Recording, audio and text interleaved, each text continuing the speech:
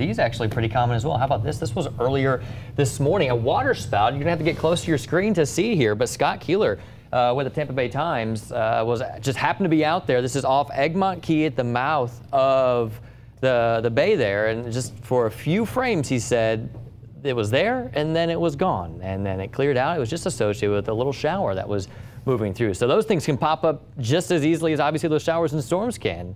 Mainly though, we see those over the water and they don't even make it to land. So here's where it was. Again, it was right before 9 o'clock earlier on this morning. Just a few showers, not even any lightning associated with that band of rain there that produced that very, very thin water spout.